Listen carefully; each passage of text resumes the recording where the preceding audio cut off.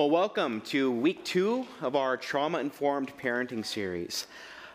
So last week, we started this conversation about getting to know ourselves. You know, when you're parenting, there's really two halves of this. There's the child part, and then there's the parent part. And for these first couple of weeks, we're really going to focus on ourselves as parents, getting to know yourself, getting to know how your attachment styles impact your parenting right now.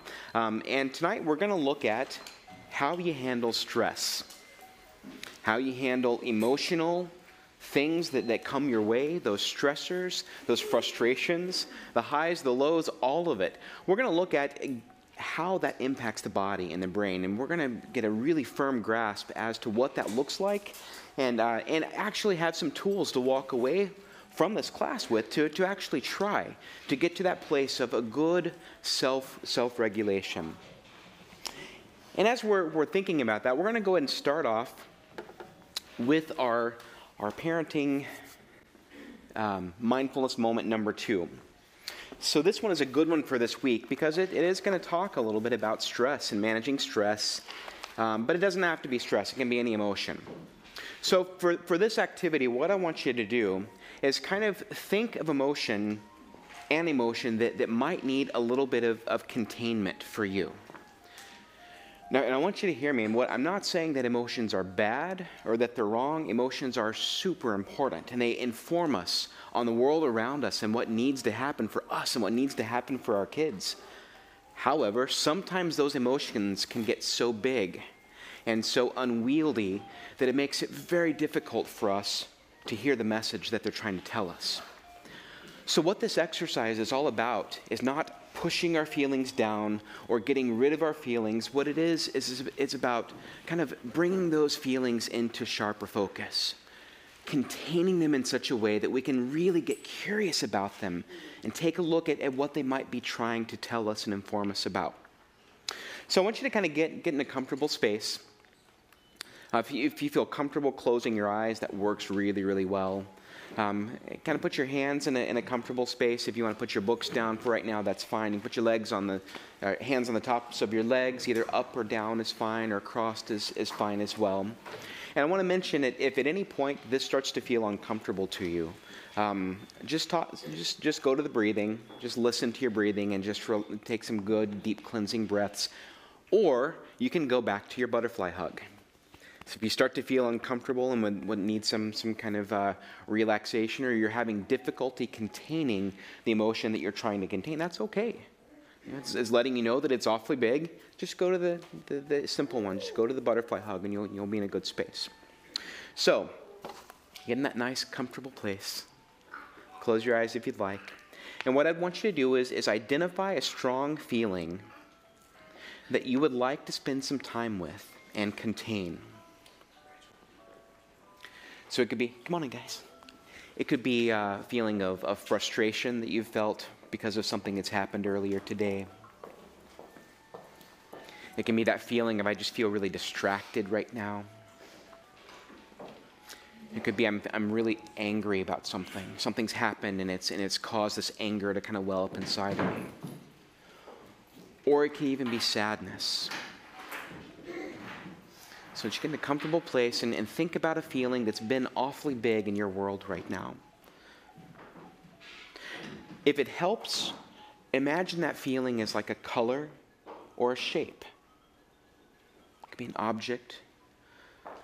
Look at the texture, look at the size, pay attention to the color that this emotion summons up for you. Once you're able to do that, I want you to take some time to think about an appropriate container for this feeling. Something that's strong enough, that's big enough, that's resilient enough to hold this feeling for you right now. Some people have chosen something as small as a mason jar or a thimble. Other people choose something as big as the galaxy in space.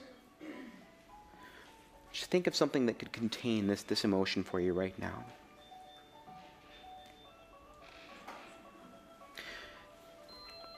Now pay attention to the container. Notice any special colors, any decorations, or just its rustic simplicity. Notice how big it is and how it's resilient enough to hold your feeling right now.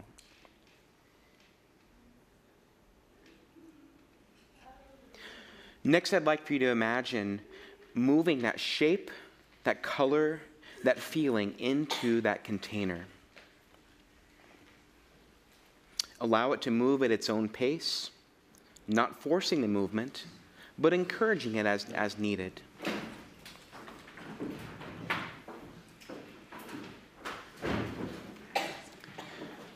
I want you to notice the moment where you feel like that container has completely contained the feeling that you're working on containing right now. If it's a transparent container, notice looking at that feeling through whatever it is. Or looking down through the lid of the container, noticing that feeling. It's there, it's safe, it's not going anywhere, it's not hurting anyone, it's important. And we're going to take some time to just be curious about that feeling and notice its containment right now.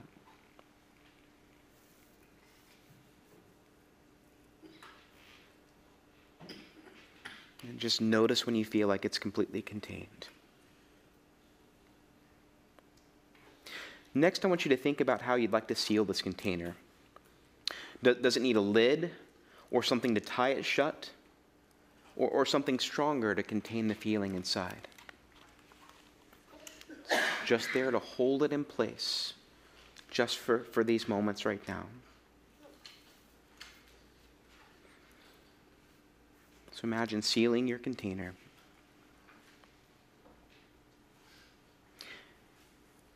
Then think about if you need help sealing the container. Maybe choose someone from your life that you see as a strong support. Maybe a hero, a family member, a mentor, a teacher. Someone you see as a strong person in your life. It can be an image from your faith tradition, a character from your faith that you see as strong and powerful that can help you hold this feeling with you right now.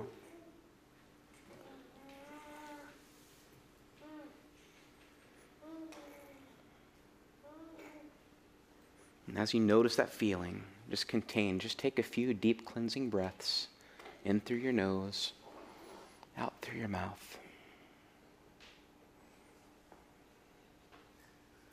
Now that feeling is there for you to go back to anytime you want to. And notice how it's right there and it's small and it's contained enough. Notice if it needs to tell you something, if it's trying to inform you about something that's going on in your world right now. Feelings are so very important.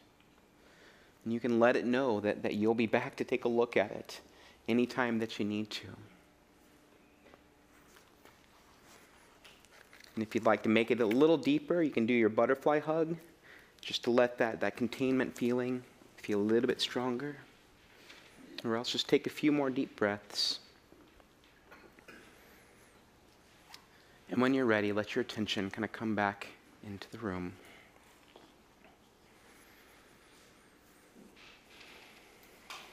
All right. Very good. Nice job, guys. How you feel? Ready to learn? Brain clear? I'm telling you, learning happens so much better when we've got a calm mind and a calm space. This actually comes from some EMDR training. It's a trauma-informed style of therapy that really does look at how we deal with our feelings in the here and now. And it's a pretty powerful exercise to do. It can be tough, though. Sometimes the feelings are just so big that they're tough to get contained. And that's okay, too. That might be informing you something about the strength of the emotion, and it'd be something good to pay attention to. But this is something great to try if you're noticing you've had one of those days and you just need things to kind of get in a good space where you can get calm. Just taking a 5-minute break to go and do this container exercise can maybe get you in a good space. It's also something you can work with your kids on, your kids who might have some really, really big feelings at times. All right, this is a great visualization you can help them with to help look at that. Yeah. Do you have a question, guys? We did have a question coming in from Junction City. Okay. It was a little bit earlier, but they were asking if you're going to be talking a little bit more about if a child, how to help The question is, will you be addressing a bit more about how to help children who are clingy and are feeling disorganized? Ooh, so kids who are feeling clingy and disorganized. Yes, absolutely. We will get to that. I don't know if we're going to hit that this week as much, but we will definitely hit how our response to those kids can impact their ability to work through that clingy feeling. So it definitely starts with a calm parent, and we will get really, really good at that tonight. And I will come back to that one. I'll come back to that one shortly. Okay. So here we are. We're going to look at the second part of getting to know yourself tonight. This is the week about the brain, the body, and the nervous system. So we're going to get to know how stress impacts your body and how you can leverage that knowledge to be able to do your absolute best as a parent. And why is that important? Why is that important for us to be able to regulate ourselves when we're dealing with kids who have trauma? I want to, yes, absolutely. Our calm is contagious, right? Our dysregulation is also contagious. So being able to get a good idea of what's going on inside of us is absolutely what needs to happen for our kiddos. And I want to kind of share a little bit from history about this. And some folks who did a lot of work, there's a great book called Creating Sanctuary by Sandra Bloom, who kind of illustrated this unique point in history of treating people who've experienced trauma. She describes a clinic that really tried something radical in treating people who are coming back from the Vietnam War with a lot of post-traumatic stress. And they recognized a phenomenon that they called the sanctuary trauma. What happened was people came back from the front lines of war seeing just horrible atrocities. And we're going to look at what that does to the brain and the body in the next couple of weeks. But they had this syndrome of symptoms that made life really, really difficult. So they knew that the front lines of war were awful, but then they came back home, and home was really, really hard too. And there were a lot of things that triggered a lot of the traumas that happened in war. So home didn't quite feel safe either. So there's one loss of a safe place.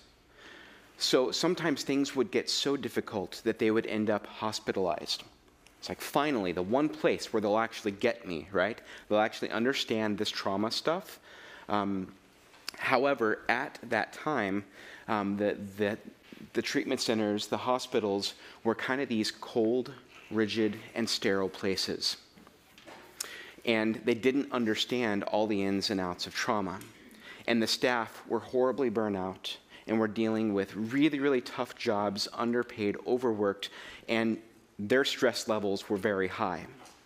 And the rules and the routines were as such that they were difficult for a lot of these men to deal with when they came back. So finally, the place they say, go to the hospital, that'll be the safe place. The kind of the final straw. The hospitals were traumatizing. And so this is what she coined as sanctuary trauma. That one place I can finally go to for safety and sanctuary is now lost. So now, where is safety? It's nowhere, right? It's nowhere to be found, which leaves people in a really, really desperate situation. So a lot of clinicians got together and said, you know what, this is not good enough. We need to do something different here. So they tried creating a different kind of therapeutic environment, a place that wasn't so cold and wasn't so rigid, and built in themes around autonomy, like doing things for yourself, making your own choices, doing things around having kind of these peaceful and meditative sorts of places that influenced community. And community was really emphasized there. And also, the clinicians were cared for, and they realized that the clinicians felt different working in an environment like this. They were more calm. They were more at peace. And they found that was really one of the deciding factors in these people getting well. And actually being able to treat the trauma was creating a place of sanctuary. Now I want you to think about this for kids who have experienced trauma. Kids who have been like on the front lines, seen some bad stuff. And they come into our homes sometimes. And think about, that's what this is all about, is creating sanctuary for these kids. Creating an environment that's big on building community and building structure and building attachment and building connection, where there's choices that can be made and community that's built and trust that's built, and where the caregivers are cared for and have a good sense of a peace within themselves and are able to not just push their feelings down, but be able to work with those feelings and regulate their feelings well. And think about creating sanctuary within your own homes for kids who've experienced trauma. So that's why we really look at this stuff around the brain, is that part around care for caregivers, being able to have some tools, being able to understand that, man, this stuff really matters. And the stresses that you experience are very, very real. And caring for kids who've experienced trauma is very challenging. And if there's anything that we can do to lighten the load and to make a little bit more sense about what's going on, I say all the better. So that's what we're going to look at tonight. So some things to think about as we're going further is, have you ever wondered why it's hard to think clearly when feeling sad, angry, or worried? You ever notice that? When you start turning up the temperature emotionally, what happens to our clear thinking? And have you ever noticed your body doing a kind of weird stuff when you're under stress? You notice kind of the tightness in the chest or the pounding in the head or the gut. We're going to figure out what exactly is going on there and have some steps to be able to do something about that as it goes on. So as we're bridging the gap, we're gonna look one more time at attachment and how it impacts our stress levels and our triggers as parents. So I want you to watch this video. This is a video from Circle of Security. Anyone familiar with Circle of Security? Awesome. If you are, great. If you haven't heard of them, look them up. They're great. Go to the websites, go to the trainings, talk to some of the people who know about this, because they've probably got some great things they could share with you about Circle of Security. So take a look. Parents. Throughout history, we've struggled to get it right. We hope we won't pass on our emotional issues to our kids, and we swear we won't make the same mistakes our parents did. We all have great intentions, but something seems to get in the way. Let's look at what that might be. At Circle of Security Parenting, we believe that being emotionally available to our children and their needs is the key to doing our best as parents. We call emotional availability being with. It means teaching emotional intelligence by being with our children in all their feelings, like sadness, joy, anger, curiosity, pain, frustration, excitement, and so on. Being with children helps them understand, trust, and move on from feelings. And knowing someone is with them in their feelings helps children feel less overwhelmed and more secure. Decades of research backs this up. For parents, some of this comes easily, but other times our children express emotions that make us uncomfortable, so we pull away or try to overrule their feelings, which leaves them on their own. We do this because our children's feelings can trigger strong emotions in us. We think of it like this: our history during childhood of how core people responded to our different emotions creates the background music for how we experience our children's feelings. Let's look at this example. This girl and her father have been enjoying time together in the park, but suddenly aware of the time, Dad says, "We need to go." When the girl hears this, she starts crying and gets increasingly angry. All at once, the dad's background music changes. The background music that is playing for the father right now, we call shark music. As it turns out, the dad's own mother was uncomfortable with loud displays of emotion, and she didn't know how to handle them. So throughout his childhood, she repeatedly told her son it was pathetic to cry, and she never ever asked him about his feelings of sadness or anger. His ability to deal with his daughter's emotion now is greatly affected by the experience with his mother then. Shark music, we're rarely aware it's playing, but it's our past experiences telling us to be afraid of or uncomfortable with a feeling or need that is actually safe. When our shark music limits our ability to respond to these feelings, our children learn to hide or feel ashamed of them. This is a problem because we're teaching our children to fear emotions that are actually both safe and essential in life. Most of us experience shark music with one emotion or another, and it's different for everyone. But whenever it is triggered, our ability to respond to our children's needs is limited. The good news is, by simply calling it by name and reflecting on what our children need in the moment, we can turn down our shark music. This is so important because if we can learn to manage our history of negative experiences and perceptions, we can respond to the truth of our child's current situation and be with them in it. Ultimately, this will help our children grow up with a better ability to understand and share more of the emotions they experience. There's no escaping it. Strong feelings are a challenge to manage as parents, but our children always benefit when we have an accurate response to what's happening, rather than reacting to the shark music we're bringing into the relationship. Remember, there's no such thing as perfect parenting, and blame never helped anyone feel more secure. That includes blaming ourselves. But the more often we can identify our shark music, the better off our children will be.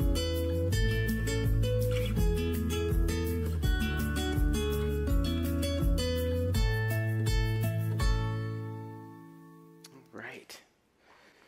Did you catch those last moments there? I hope so. You didn't ask for your shark music. These are things that have happened to us. But we can get to know it better the more you get to know it. And I love that metaphor. It's playful. It's easy to remember. It's one of those things you can remind yourself, oh, this is that shark music thing happening. This is what's going on here. And you can recognize it. And that's a first step in working through and having a greater experience with your kid, is recognizing your triggers. So now it's your turn to talk. What I'd like for you to do is get into groups of 2 to 4, and I want you to talk a little bit about this together. I want you to talk about, so there's an activity on page 18 that I'd like you to look at and discuss. What are your triggers? What's your shark music?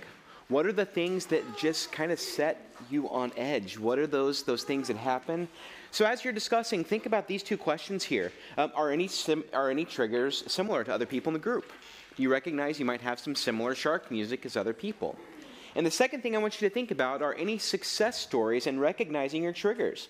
Your shark music, your attachment history. So times you've noticed, oh, I'm triggered, and I might need to take some steps to get things in a good place. So go ahead and take a few minutes, discuss, and we'll call you back in just a minute.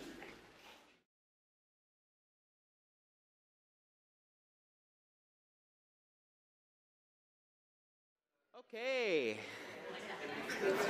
Boy,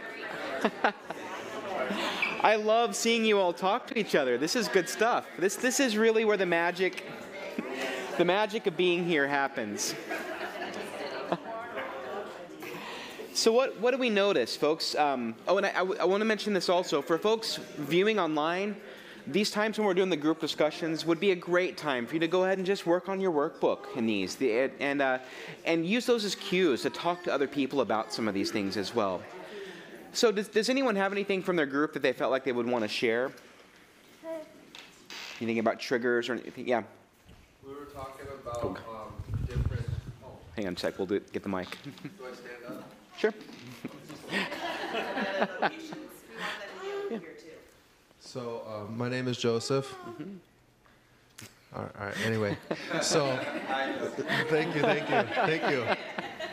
So we were coming up with different problems that come up when you are triggered. Yes.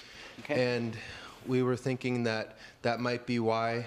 It's kind of a question. Mm-hmm. Why people turn to like alcohol or drugs? Sure. Because it stimulates or depresses absolutely the brain. Mm-hmm. Yeah. You want something to deal with that trigger, right? And honestly, the best case scenario is you go to a relationship when you've got distress, when you have emotional distress. If you have someone to connect with, that's fabulous. If you have some attachment wounds and going to a relationship is hard, of course, what else do you go to?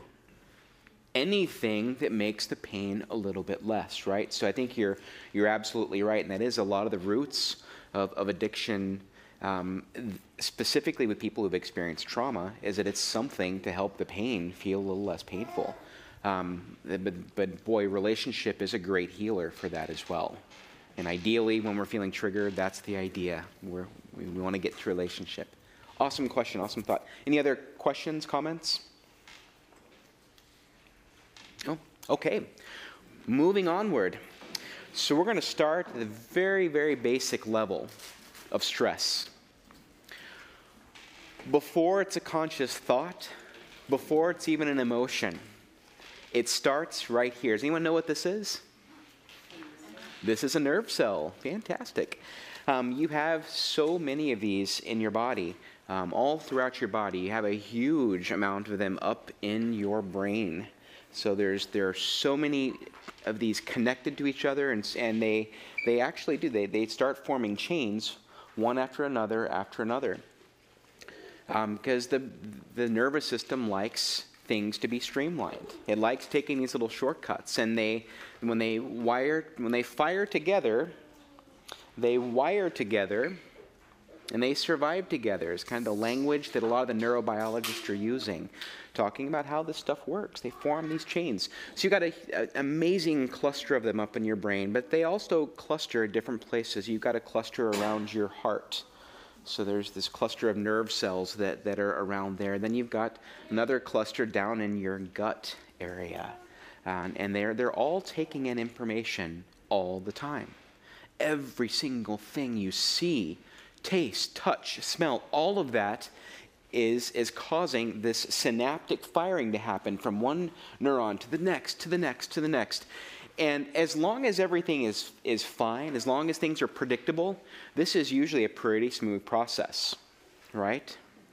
And you'll recognize this in things like muscle memory and things that you've done 1,000 times and you just know. Or has anyone had that phenomenon where you're driving home from work or somewhere that you go a lot, and then you get home and you're thinking, how did I get here?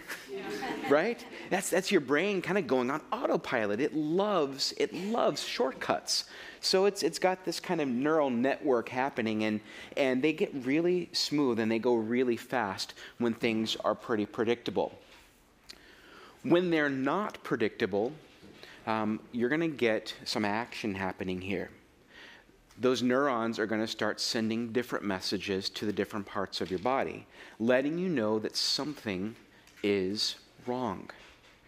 If we were all in here, and everything's calm and peaceful, right, feeling pretty good, and we started smelling smoke, right, that's a sensory thing.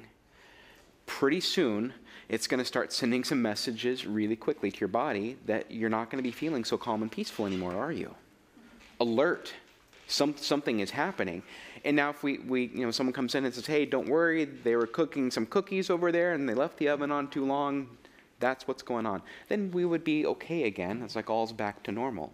But if we start hearing fire alarms, what do? We jump into action, right? So I want to mention this vagal nerve here. Anyone heard of the vagus nerve? Yeah. So it's the longest cranial nerve in the body. And I want you to pay attention to the areas that it moves its way through in the body. So it starts up in the roof of your mouth, goes up into the head area, right? Then it moves down into the heart and the lungs and down to the gut, all the way through kind of the core of your body. This is one of those excitatory nerves that it regulates the state. Are you at an alert state or at a calm state? And it's got all those parts of you connected. So this should start making a little bit of sense to you in terms of where do you feel your stress? And recognizing that when those messages are coming into your body, it may be triggering different parts of you. So learning to pay attention. Are you a head stress person? Do you carry your stress? Is that like your primary early warning system? Is like, ooh, that tension, I feel it, there it is. Or are you a heart person? Do you feel that tension there? That vagal nerve goes right through there. Do you feel the pounding, the tightness that's there?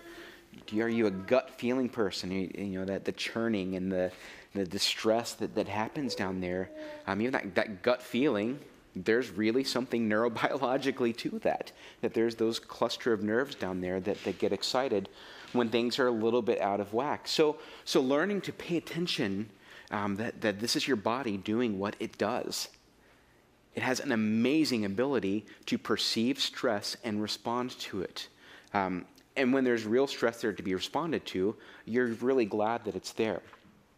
So I'm going to mention a couple more systems where it's going to get a little bit more sophisticated than just nerves. Because once there's the nerves start sending those messages that something's a little bit off here, if there is distress, your sympathetic nervous system is going to fire. I use my little icon of the race car down there. It's like a car revving its engine, just ready to go.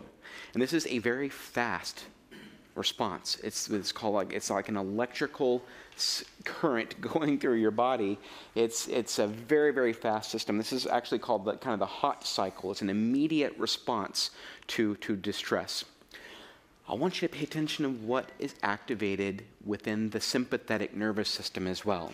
Some things are going to start happening. Your eyes are going to get sharper focus, dilation of the pupils. You kind of lose your periphery when you're under stress, right? You get that razor focus on whatever it is that's causing the distress. That is a survival mechanism of our body. We need to be focusing either on our exit strategy or the thing that we're going to have to fight through to get through the moment. Inhibition of the flow of saliva.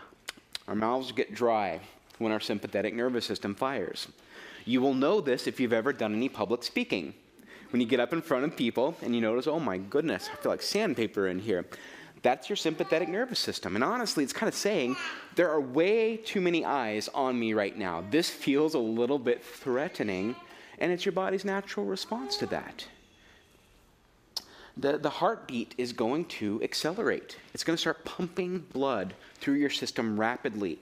And it's shooting that blood and that oxygen through to those large muscle groups to get you ready to respond to the threat, right? And the same thing with the lungs. Short, shallow breaths. It's like it's pumping air as quickly as it can to get out all that oxygen to get you ready for your fight or flight. And as that happens, it's going to trigger the endocrine system, which is kind of the cold cycle. So it's going to start sending some chemical messengers through your body. These are slower. This is not that fast electrical impulse. This is a slow response. So you might get something called cortisol going through your body. This is a stress hormone. Cortisol is good stuff in the right context. When you're feeling stressed, cortisol is there to give you that extra momentum to get through that stressful moment. In that moment, it helps you. It helps you survive. When there is constant chronic stress, cortisol actually becomes toxic to the body systems. So stress over extended periods of time floods the body with cortisol constantly, and the body doesn't like that. And if your body is constantly under stress, eventually the brain kind of turns off the faucet and says, no more. This stuff is killing you. Which leaves you in a bad spot the next time you're under distress, because that cortisol that you need is not there. This is why taking care of yourself is super important. Long-term chronic stress floods you with cortisol, and it actually, over time, depletes your cortisol so you don't have it when you need it. Also, adrenaline. Everyone heard of adrenaline, right? That's that kind of fight chemical that's there. It's like, okay, it's fight or flight. And then you hear about people like pulling the doors off of cars to save people. That's adrenaline. And in short bursts, again, it's great. It's good to help you survive, but not good long term.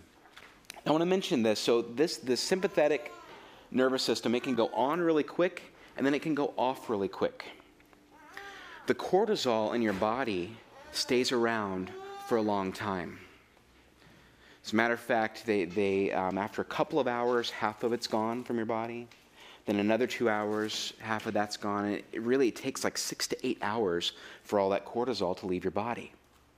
So think about this. If you've had a real blow up with your kiddo and they've had a really rotten morning and they go off to school, they've still got all that cortisol flooding their system. Same thing with you. If you've had a really rough moment and then you're trying to do something else afterwards, recognizing, boy, I've got all that stuff that's just floating in there that can be tough to deal with.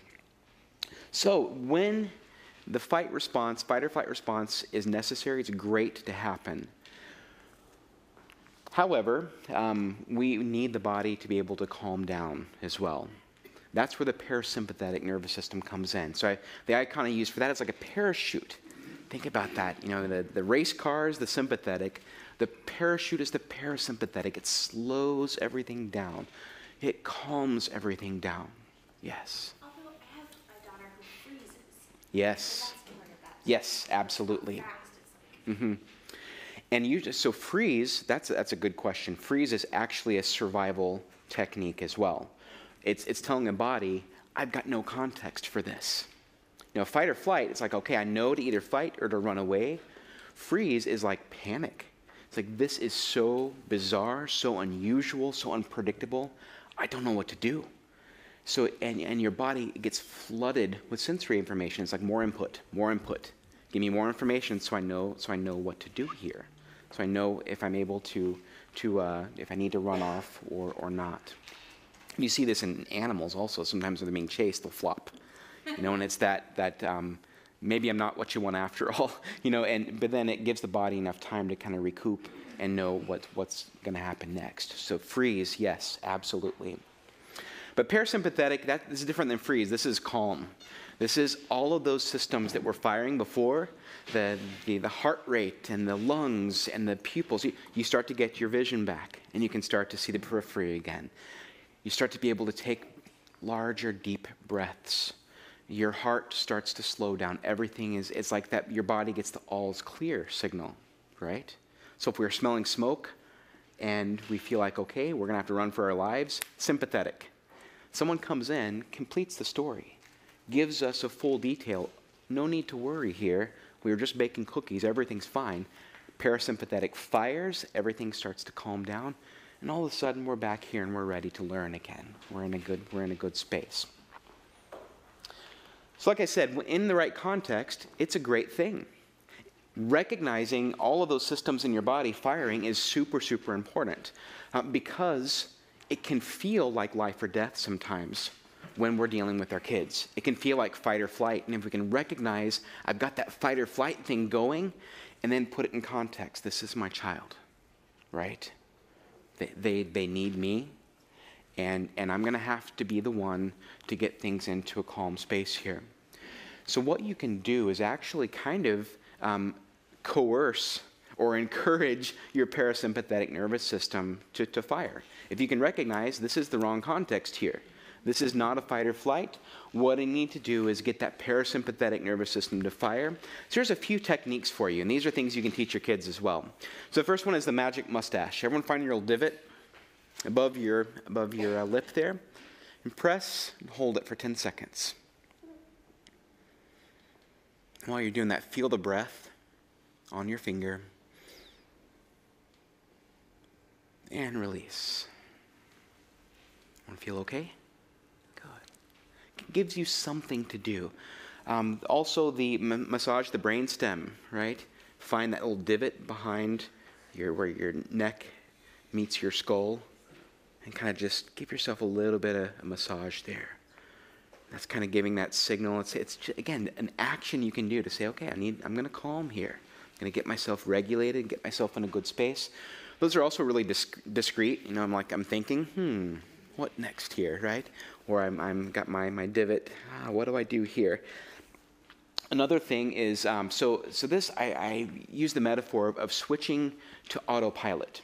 Sympathetic nervous system is like a plane on autopilot. It's just going, right? No rhyme or reason. It's just going straight, and it's going to keep going straight as long as it's got fuel to go straight. When you recognize that you're in that airplane, and your airplane is going straight, but it's headed towards the side of a mountain, what do you need to do? You need to grab the manual controls, turn off the autopilot, and steer it a different direction. So these next few things are thinking about kind of taking the manual controls back from your body, letting your parasympathetic nervous system happen almost by you choosing to let it happen. The first thing is clenched fists are a sign of sympathetic nervous system happening. This is fight or flight, right? You're either going to run or you're going to punch your way through whatever that threat is. It's natural for you to clench when you're feeling threatened and feeling distressed. Think about how this looks to your kids, right? It's natural, it's normal, but think about someone this high looking up at their grown-up whose sympathetic nervous system is making them breathe really shallow and have squinty eyes and clenched fists, right? Not good. So a spreading of the hand is something that can help. So if you recognize that you're feeling distressed, and this is a skill that's taught from Marshall Linehan's dialectical behavioral therapy. It's just doing a simple spreading of the hand to let your sympathetic nervous system know it's going to be okay. See how different that looks? Look, I'm here to learn. I'm here to hear from you, right? And it lets your sympathetic nervous system chill out a little bit. Deep breathing. That's manual controls. Your sympathetic nervous system is making it really shallow. Manual controls means you're slowing it down, taking big, deep tummy breaths in through your nose, out through your mouth. If you'd like, you can even put a hand over your heart and over your tummy and just notice that sensation of the rising and the falling, listening to the sound of your breath. Square breathing, where you breathe in for 3, hold for 3, out for 3, wait for 3. See how regulated that is. That's you using the very best of your mental regulation and your mental faculties to know, I've got to get things back under control here. You're taking manual controls and you're getting your parasympathetic nervous system to fire. I have a lot more suggestions. I'm going to send those out through the email this coming week. So be looking for that. I've got one page of 40 suggestions and one of 10. So you'll have 50 self-regulatory calming strategies coming your way. Watch out for your inbox there. All right. So, man, we haven't even got to conscious thought yet. We're still just like an automatic action here. So now we're going to explore the brain. We're going to get into all the different parts and what they do. And I want to mention why this is important also. So a metaphor that I've thought about that came home to me today was thinking about having a really great car. All right? So you've got this car, and it's got all these features and functions to it, but you're kind of just using it to go from here to there. You know the basics, right? You know to put gas in it. Maybe you know to change the oil, but you know that you push this pedal and it goes this one and it stops, and you're able to get to work or to the park or to the movies or wherever you're going to go, and you're just kind of getting by with it, right? But this car has so much to tell you. It's got so much that it can do if you take a look at it. So I've got this little symbol on my dash that lit up a couple of days ago. It's like a circle, and it has these little squiggles at the bottom. And I thought, isn't that interesting? It looked like it was probably important, but I didn't know what it meant. Anyone know what that symbol means? Tire pressure. That came home to me today as I was over at work, and one of my coworkers came knocking on my door saying, Corey, you've got a flat tire. Had I known what that symbol was trying to tell me, I probably could have done something better. But it gets even cooler. So I go to my car, and I reach for the spare tire. Reach up. This is the first time I've had a flat in this car, and I reach down. There's no spare tire in there. I'm thinking, this is really weird. I remember buying my car, and I remember thinking it's got to have a spare tire. And I'm kind of rifling through where the spare tire should be, and there's this really cool box in there. Still got the plastic on it. Never been opened, and there's this little canister that's with it. I'm like, wow, what is this? So there's some instructions that are there, and I pull them out. And what it is it's like this electric tire filler. And it like shoots the sealant into the tire, and it gets you where you need to go to get your tire change. And I'm thinking, man, I've been driving this car for like almost 3 years with all of this great stuff in there, and I never knew to access it, right? I didn't even know that it was there. So sometimes taking out the manual, getting to know your car can help you have better functioning, better maintenance, better use of your car. Had I known, I would have felt great. I'd be like, I got that cool electric thing. I'm going to plug it in, and it's going to take care of me. But I didn't know. Same thing with your brain. Your brain is an amazing organ. It is so phenomenal. It can do so many things. Getting to know it better can help you have better functioning of your brain, better maintenance of your brain. You might notice some of those early warning signs that come on and learn to pay attention to them a little better just by getting to know your brain. That's why we spend so much time on this, is knowing your brain is power. It gives you choices. It gives you more options out of life. So that's why we explore the brain. So we're going to look at three main parts of the brain. You don't really have to memorize these, and we've got a lot of great metaphors to help you know what they are and what they do. Our first part we're going to look at is our upstairs brain. This is kind of some people will call this like the green zone. Becky Bailey, who does conscious discipline that we're going to look at in a few weeks, and even Daniel Siegel that looks at the brain, they kind of agree this is like kind of that green area. Not that it's colored green, but it's like it's something to think about. Our green brain is our frontal cortex, our cerebral cortex, with a crowning achievement, the prefrontal cortex. Its job is thinking. Higher level thought, reasoning, logic, problem solving, learning ability, being able to make decisions and awareness. What the frontal cortex wants to do is learn and wants to figure things out and wants to problem solve and talk about it. It wants to get through things that are tough, that come your way. It is a great part of your brain to access when you're working out things with the people that you care about and when you're planning for things in the future. And when you're assessing, are things going well or are they not? We need our logic and our reasoning to be able to do that. Now we're going to take a trip down further into the downstairs brain. This is like the limbic region. There's lots of parts within the limbic region, but this is called like the blue zone of the brain. It's blue because it's really emotional. It's got lots of feelings. This is the part of our brain that regulates attachment, emotion, connection. This is our feeling centers of our brain. It's like all the stuff that's happened before, and how does that make sense with what's happening right now? Even being able to perceive how others are feeling around us. Being able to recognize how others might be feeling and do some self-regulation around what do I need to do next. It's super important. What it wants is to feel loved and connected. It wants to know that it feels respected, loved, cared for. All of those functions it's someone out there that I can trust, that I can care about. All of those feelings live there in that blue zone. Then down in the basement, we have the brain stem. So if you are here tonight and you are alive, you can thank your brain stem for that. This is the part that controls our heartbeat and our breathing, our awake and our sleep states. This is the survival part of our brain. Its whole job is keeping us alive. What it wants to know is very, very basic. It wants to know, am I safe? Am I safe right now, or am I not? So you got that upstairs, thinking, green brain.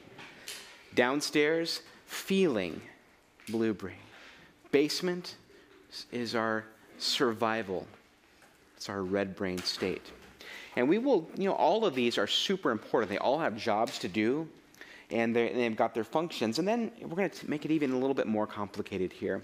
Because even within our cortex, we have our right brain and our left brain. Our left brain is kind of the literal, logical, linguistic parts of our brain. Linear thinking, the letter of the law. List making. The left brain loves that all of those things start with L. It's just very black and white, and it's functional, right? This is like our math and our facts and our black and white, concrete, literal thinking lives in our left brain. This part of our brain is really important. When I go to someone to do my taxes, I want them accessing that part of their brain. I want them to be very clear and rule-bound because that kind of thinking is super important sometimes. So it's the black and white, the lines. Now our right brain is kind of more of the figurative. It lives in the land of emotions, images. Instead of like language, it's more like pictures and ideas and sensations. It looks at the figurative meaning of things rather than the literal meaning of things. It's the big picture, kind of the spirit of the law. This is kind of our artistic, our creative, our imaginative part of who we are. That part is really important also. When I'm watching a good movie or reading poetry, I want someone who's accessing that part of their brains. I want some of that imagery and the feeling and the emotional part of there. So you see how they both have their jobs that they can do. And you've heard about being, I'm right-brained or I'm left-brained. We all have both halves of those. And they both have the jobs that they can do. However, sometimes we lean more one direction or another. So here's our hand model of the brain. This is a great one you can show your kids as well. So Dan Siegel came up with this. So this are make a fist wrapped around your thumb. This is the model of your brain. So we've got our upstairs is the fingers that are right here. Our downstairs is your thumb that's inside. Your cortex is wrapped around your limbic system. And then your wrist is the basement. That's your brainstem. So there's all the parts. So you can recognize all those states, our thinking, our feeling, and our survival. Now, so integration is a word that's used when we're talking about how the brain works. Integration means all of those parts are doing what they're supposed to do. And they're talking to each other. So our upstairs is making sense of our feelings downstairs and maybe motivating us to action in our basement. So they all work together. Every part is important. Our left brain is important. The facts are important. And our right brain is important, the feelings. So we have those feelings that are happening, and we need to make sense of what to do next. So we need all of those happening. So integration means that they're all working together. So the opposite of integration is disintegration, right? When everything just kind of, they stop talking to each other. The upstairs brain sometimes leaves, particularly under stress. When stress hits you, it knocks off your frontal lobe. And at that point, what are we left with? Yeah. We're left with feeling, and we're left with survival. Which, when we're trying to solve problems with our kiddos, and we've lost logic and reasoning, and we're left with emotion and left with survival. This is probably about the worst place for us to be in terms of problem solving. This is where sometimes when we're really getting into it, and our kids are dysregulated, and we are too, and we might come up with these things that we feel like are great consequences, like you're grounded for the next 6 years, right? Which to this brain sounds totally reasonable, right? Because you feel and you're really ticked off and you feel like this is what we got to do to get through this. And then your frontal lobe comes back down and says, "You idiot, what have you done? Don't you realize we're the ones that have to follow through with this consequence now," right? So being able to use all of those is helpful. So when stress knocks out the upstairs, we do, with the hand model, what Dan Siegel calls flipping our lid, right? We've lost our lid. We've lost our wise prefrontal thinker, and we're left with feeling and survival. So I want you to think about this. So your kid is upset, frustrated. They flip their lid. By the way, their lid is still forming. Their frontal lobe is not fully formed until after age 25. So they're dealing with less hardware up here. And if you've had a kid who's experienced trauma, we're going to find out in the next few weeks, this part of the brain is way more active than this part of the brain. And there's less connection between the feeling centers in the brain and the logic centers. So we've got a kid who's got less hardware, and maybe their trauma has impacted, so their lid flips a little easier. Then you've got a grown-up with a flipped lid, right? And now you're trying to fix this problem. Not a good space, right? You're upset, they're upset. Not a whole lot of good is happening here. And if you follow them, that dysregulation, like I said earlier, is contagious. They feel it. And they're going to say, their sympathetic nervous system is going to say, you see, I was right to be afraid. I was right, and I'm going to go to fight or flight, and we're just going to either dig in our heels or we're going to duke this out. And this is not going to, because kids who have experienced trauma, they want that safety, and they'll do anything they can to get back to it sometimes. So, what do we need to do when we're here? We have to be the ones, not them.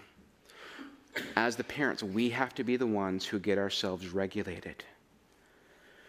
Because this is also contagious. When we regulate, it sends the message to that limbic system and to that brainstem, you know what? This grown-up's okay. They're safe.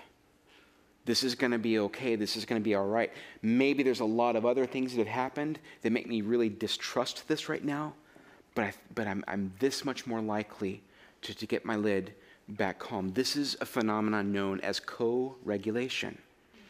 You regulate first, and they follow. So how do we do that? First of all, it's recognizing, is my lid flipped? If you can recognize it, that's really good. The next thing is recognizing where am I at right now? So if you sometimes have this flipped lid phenomenon or you're under stress, you might go to your dominant side of your brain as well. If you're left dominant, you might go to what's called the left brain desert. Right? It's dry, it's void of feelings, but boy, there's a lot of language and a lot of logic. This is where lectures come from, right? It's our left brain desert. Here's the facts, here's the rules. Let me tell you 10 more times until you get it, right? Which, if a kiddo is in the right brain tsunami, they got none of that, right? They've got no language. They're feeling like this is just really unfair, right? And so sometimes if we're stuck in our left brain and our kids are over in the right brain, we can drive them further into their right brain just by us staying over there in the left. And we're going to find some tools in the next couple of weeks to help bridge those gaps as well. But recognizing, you may be a right brain tsunami person. You may not be the left brain. You may be the kind that when you're under distress, it's all feeling. It's all emotion.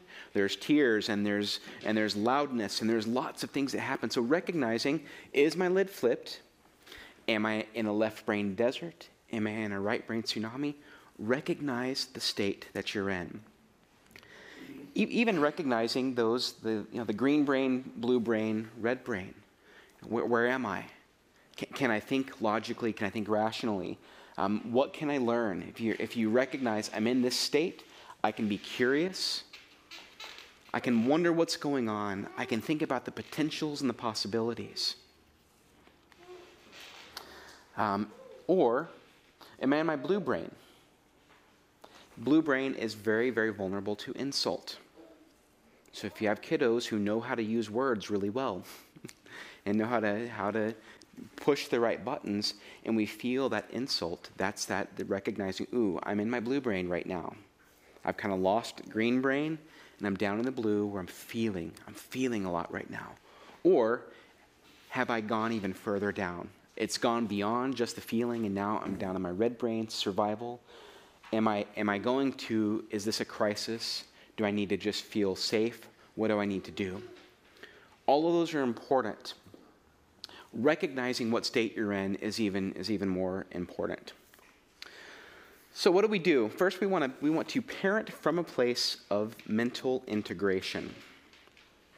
We want to become regulated. So the first thing that I'm going to recommend is finding those recharge activities. So we're going to split back up into our groups, and we're going to look at what do you need to do to help regulate your cortisol levels, your stress levels, your frustration. So think about what are your recharge activities, but also, number two, I want you to think about who are your personal supports. This is also on page 18. So who do you go to when you need this to happen? You need a listening ear to get you back into that green brain. So take just a couple of minutes here another like 4 minutes, and get back in your groups and talk about what do you do to recharge? What do you do to get yourself regulated, and who are your supports? Go for it.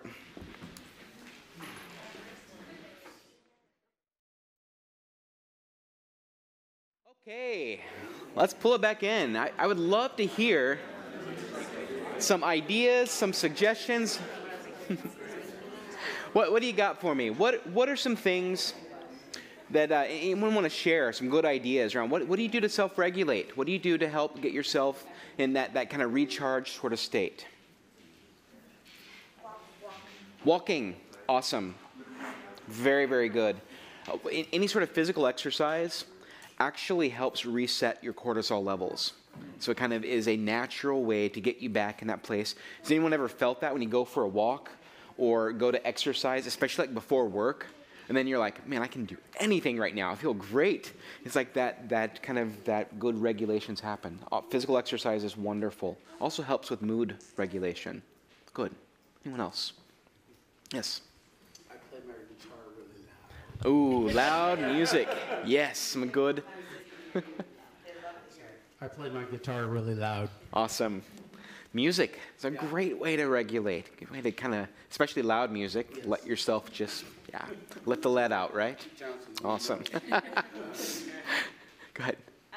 We were just saying it's hard to get away just by ourselves or maybe do some of the things that we really like when we're home all day with our kiddos. Mm-hmm. But we were just saying just getting outside and fresh air, even if it's raining, just kind of helps everybody. Like it can be crazy in the house and you're like, it's going to be an ordeal to get everybody outside. But for some reason, you get outside and it happens for all of us. So. Oh, wow. So giving yourself a reason to get outside is, I like that. Just catch that. Which kind of reminds me of our rescue respite list in the back of your book. Keep filling those out. Make some connections. Find someone that can get you out of the house during a day. Right? Have a reason to go do something. Wonderful. Anyone else? Excellent. Those are really, really good.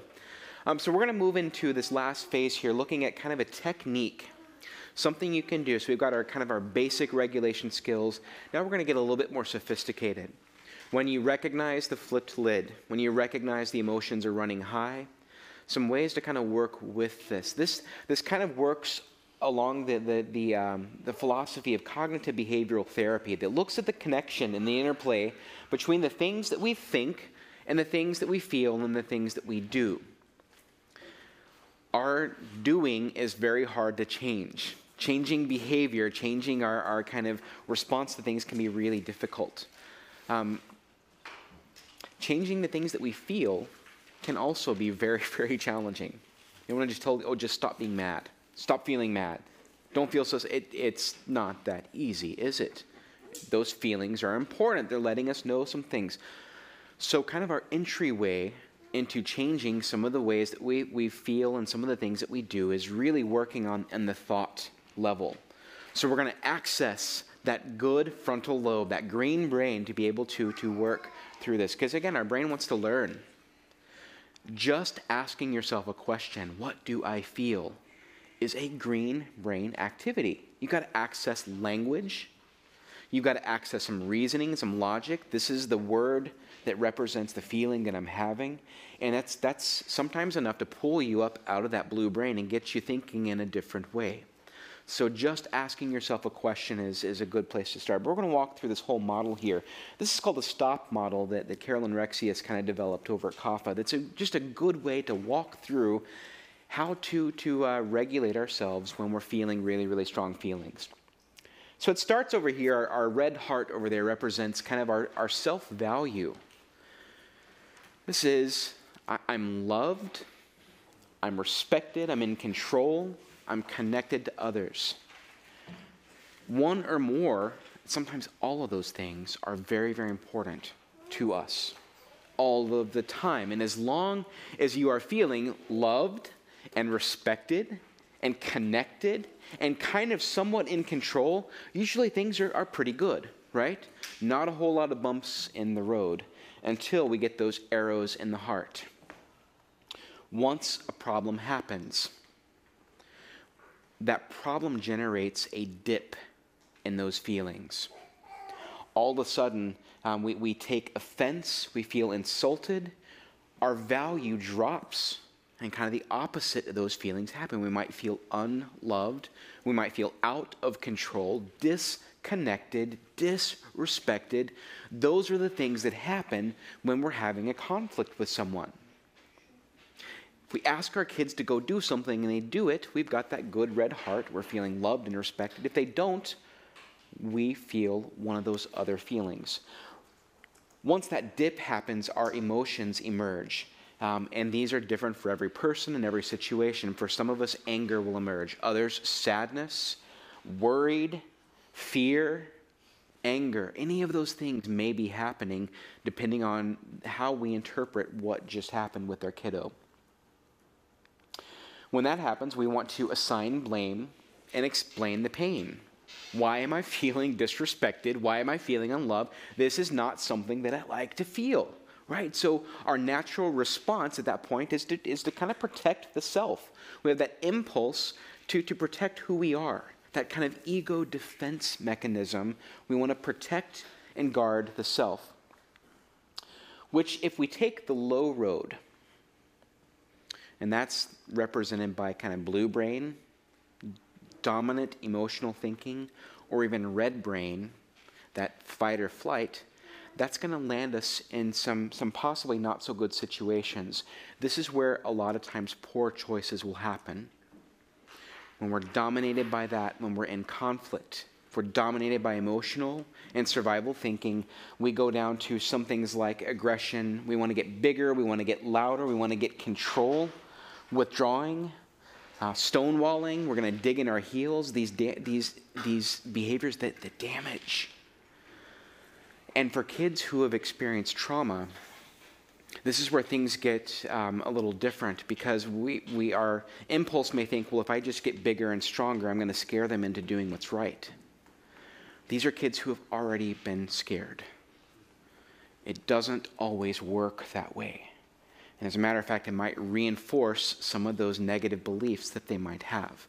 Taking that low road can end us in a really, really bad spot with our kiddos. It can end up with really problematic relationship things happening. So the high road, this is where we're going to get into that green brain thinking. This is where we're going to access the best parts of who we are intellectually. Our logic, our reasoning, our problem solving, our creativity, all of that great stuff that lives up there. But we have to do something sometimes to get there. We got to stop. We have to have a grounding moment. Even just recognizing I'm out of my green brain, I've got a flipped lid right now, that's your trigger, that's your symbol, that's your little early warning symbol that I ignored in my car. It's that thing that says, hey, stop. We got to do something here. We got to change the energy of what's happening here. So finding something to ground yourself in that moment is going to be really important. And that's going to be able to help us access kind of our curiosity. What am I feeling? Why am I feeling this way? We might go back to our shark music, right? Ooh, this is one of those things that triggers because of how things were with my mom when I was a kid, or my dad when I was a kid. Or it might go back to our attachment style. I'm feeling like super avoidant right now, and they're not giving me my space, and I'm feeling this conflict. So we've already got some tools for your curiosity, some places for you to go. There are usually good reasons why you feel what you feel. Access them. What is it that I'm thinking right now? What is it that I'm feeling? Then you're going to be able to go into this place of empathy, because you're going to take that same sort of creativity and think, what's going on for them? Is this their trauma? Is this their developmental level? Is this their personality, their temperament, their attachment style? What is it that may be going on for this kiddo? And you see how different that is than just the anger, or just the feeling, just the survival. We've got something to work with now. We can get creative, and we can maybe do some problem solving. So our grounding event, Carolyn's she likes visualizing the stop sign. She's a visual person. And for other people, like seeing the word stop, seeing it 3 times flashing. For you, it may be taking a walk around the block, a mantra, a prayer, something that you say to yourself to get yourself in a good space. Finding something to stop that, even just walking out of the room, taking a deep breath, changing the scenery, changing what's going on around you is sometimes enough to get yourself in that grounded space. Then you're going to take some time, identify the feelings. What am I feeling a dip in right now? Do I feel disrespected? Do I feel unloved? Do I feel disconnected? What am I feeling in response to that? And then you're gonna opt to give yourself the benefit of the doubt. I've probably got some good reasons why I feel this, right? This makes logical sense why I would feel this. And we're also going to give our kiddos the benefit of the doubt. This goes back to our basic philosophy: kids do well if they can. If they had the tools and the skills to get through the moment, they would be doing well. They may be missing something. It may be the trauma that's triggering what's going on here. So this is where that place of curiosity is so very important. Get curious about yourself. Get curious about your kids. Ask a question. Explore. See how green brain all of that is? Right? We need that higher level thinking to be able to do that. And that's going to give us what we need to help connect with all of those feelings. Because our green brain is going to say to our blue brain, yeah, I get why you're feeling that way. And it's going to kind of give some soothing to that. And it's going to help that insult to feel less stingy, less hurtful. And it's also going to tell our red brain, hey, chill, we're good.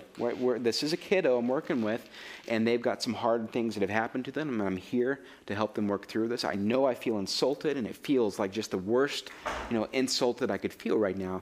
But I'm going to be able to step over that because I know that my kid's doing the best they can. And I'm going to be the one that's going to regulate and get myself into that calm, good space there. So this is kind of how it happens. There's little Sally. You ask her to go clean her room, and she does it with a smile on her face. And then she brings you flowers, and isn't life grand? Isn't it good, right? What are you feeling then? Feel loved, you feel respected, everything is pretty good. Then you ask Billy to do the same, and he shouts some choice words back at you, or keeps playing Xbox, or anything besides going to clean his room, right? In come the feelings. If it's an anger response, we feel insulted, we feel disrespected, we move to anger. We've got a flipped lid. We might have some thoughts that go around with that flipped lid like, what a brat. Nobody treats me that way. You hear how self-protective that is? And that's that blue brain saying, right? Like, nobody does this. You stay, you're in charge, you're the grown-up, they're the child, all of those sorts of things. And it may even progress further. This is where escalations happen when we dig in and they dig in. This is where our meltdowns really happen. If we go there, and we might end up just getting, shouting or aggressive. This is where those unreasonable consequences. We're taking all the electronics out of the house and shipping them off to somewhere else, right? And then, because our blue brain said that was a good idea, right? Not a good idea. Got to get regulated. Now, another thing may happen also. Let's say we go to just that blue zone. Let's say the feeling is sad, right? I asked my kid to clean the room, and they didn't do it, and I just feel crushed. Because maybe this is like the 18th thing I've asked them to do this day, and I just feel like, boy, what's going on? Am I a terrible parent? See, what's being asked here is, are they a rotten kid, or am I a rotten parent? This is that blue brain thinking. It wants to blame, and it wants to shame, and it wants to do all those things that aren't really useful. They're not helpful, right? So if it's I'm a terrible parent, we go down to the blue brain, we're just shut down, we disconnect. And this is where we start distancing ourselves from our kids because that pain hurts, and we don't want to be around that. And this is where we start thinking about placement disruptions, and we start thinking about difference in our case plan, and we might start thinking about these sorts of things because it's natural when we feel so upset and we feel so disrespected sometimes. So what do we do? We've got to recognize that those kinds of words that we say to ourselves represent blue brain or red brain thinking. We need to access our green brain. So we're going to ground ourselves, right? We're going to do something to help ground in that moment. We're going to take our deep breaths. We're going to do the things that get us back in that safe space. And we're going to disrupt that thought. And then we're going to start getting curious. And we're going to start making sense of this. We're accessing our green brain. We're making sense of the story. It's no longer they're a rotten kid or I'm a rotten parent. We're able to logically look at this and say, this is a kid who's had a rough go. They have had a hard life. And these behaviors that are so hurtful, they start to make sense. And you can put it in the right context. And it doesn't excuse it, and it doesn't make it feel less painful sometimes, but you start to get the reasoning behind what's happening here. And it gives you a place of empathy to be able to move forward. And ideally, you're going to remain calm at this point. Our grounding is meant to calm us, to regulate us, to get us in that good space. We stay present and secure. We might have to go back to our own security when we're dealing with kids with insecure attachment. This is why I had you talk about the people who give you security in your lives. Who do you go to? You might have to even remind yourself, I am a lovable person. I really, really am. And I've got these great relationships, and this stuff that's happening does not impact that. I'm still that. It's just that this trauma thing that's happening is really coming up against that. So you lean on your security, and you lean on your stability and your resources, and you know what? The kids see that, and they say, wow, they're kind of unshakable here. They're kind of, they get upset and they get frustrated, which you will, because it happens, but they don't stay there, right?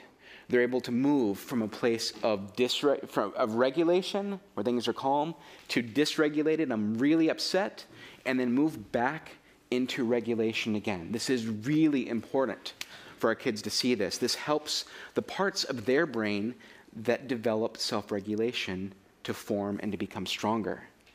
And for sometimes this is a brand new thing for a kid to see. Wow, it doesn't stay in that red zone. Or they don't go to that blue zone and want to just be done with me. They're able to be strong and secure and be able to work this out. And they borrow our calm. And I want you to think about this. Any intervention that you do, any consequences you choose to give, any rules, any structure, anything that you're trying to do to change the behavior of your child, it all starts with a calm, regulated parent. The very best interventions. When you're trying to intervene and give consequences from a red or a blue brain, it's not going to go so well. Give yourself some space. Give yourself some time to regulate and get back into that good space before you start giving those consequences there. So I'm going to end with, I've got a video here from Dr. Dan Siegel that talks a little bit about how this works with kids who've experienced trauma and parents.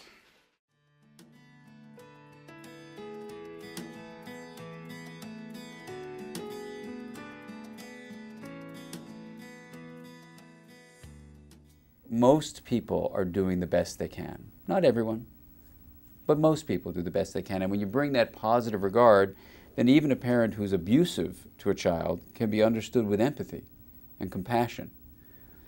So that many parents who themselves are providing the terrifying experiences that lead to disorganized attachment have themselves experienced all sorts of trauma and loss. And if we just look at an example, let's say a child is asserting herself of not wanting to have her father brush her teeth, let's say. And the father himself was the unfavored child and was beaten as a child when his siblings weren't. And he gets an experience now as a father where the child says, you're not going to brush my teeth, only mommy's going to brush my teeth. And he says, no, I'm going to brush your teeth. When the child says, no, it's mommy, a couple of things are going to start happening. The kind of memory that's embedded in our nervous system that isn't woven into a narrative of who we are. So in this guy's case, the feeling of abandonment by parents because they favor the other siblings, the feeling of terror of people coming after you to beat you in general, but especially when they're supposed to be protecting you. All that kind of betrayal, humiliation, abandonment, that can be embedded in what's called implicit memory. It's the emotional, perceptual, bodily memory, sometimes behavioral memory. It does what's called priming the brain for readiness to act. So at this moment, when his 2-year-old daughter is saying, "Mommy's going to brush my teeth, not you," this father's brain, if it has unresolved trauma, which in this case we're describing, the implicit memories will become activated. Now, at that moment, he could go down a couple of routes. One is purely reactive, which he feels humiliated by his own daughter. "I should be a competent father, let me brush your teeth." She goes, "No, no, no, you don't know how to do it. I can do it, I can do it." So that sense of incompetence as a father brings up humiliation that then resonates with the humiliation from his own childhood. So it can trigger that directly like that. The mirror neuron system of the father can also pick up the anger of the daughter, because it goes both ways. So the father's mirror neurons are soaking in like a sponge the daughter's anger. "You can't brush my teeth," and she's showing this anger. That's going to trigger in a mirror neuron way his own anger. So now he's got humiliation, abandonment, betrayal. The daughter gets more and more angry at him for his insisting, and maybe he grabs a toothbrush and tries to start, brushing her teeth, and maybe she bites his hand, or who knows what's going to happen there. And it can go extremely quickly from a father saying to his daughter, "You need to brush your teeth," to within 10 seconds, a father out of control. And the out of control are all these activations of implicit memory, all these mirror neuron soaking in of present emotional resonance with the daughter.